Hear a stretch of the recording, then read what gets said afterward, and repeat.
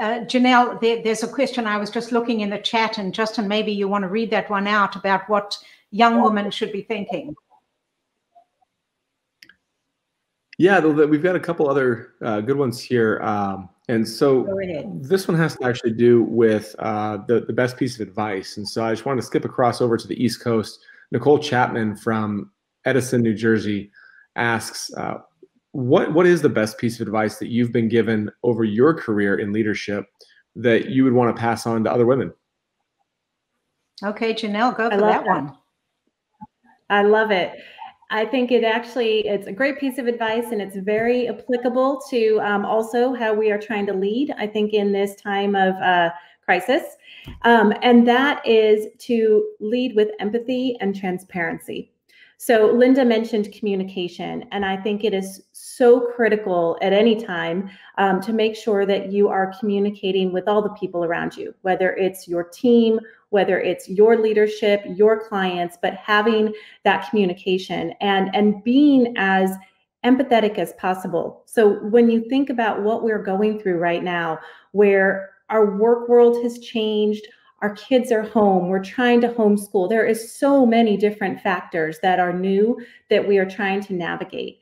And being able to remember that it's going to be a little bit different for everybody. So when I think about that piece of advice on how to really lead and have every interaction lead with empathy, I just think it's so critical right now that if you want to be an effective leader, you have to have that piece of empathy and that emotional intelligence to make sure that you're communicating in that way with the people around you.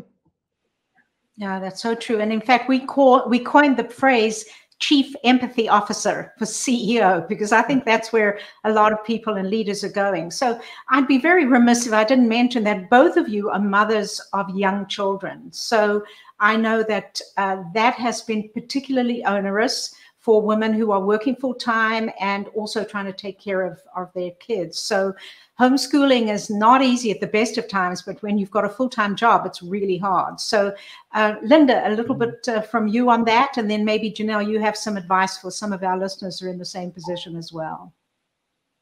Well, when you have a full-time job and you're working at home on that full-time job, it creates a whole other group of complexities.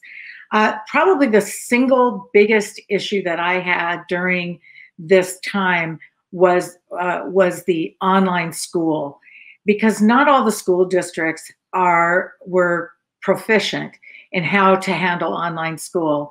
And my 12-year-old had a heck of a time being able to manage through that. And it really, I saw her grades go from really high grades, and then they took a dip.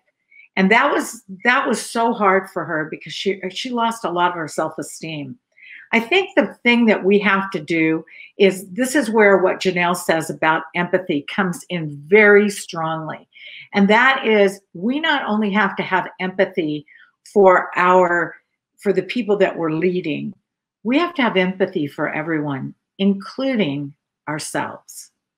And that's a place where a lot of women especially have a difficult time, because we're so busy managing the household, and now we're home and our children are home, and we really have to kind of hone in. I had many conversations over Zoom with teachers to try to figure out what to do to help my daughter through this.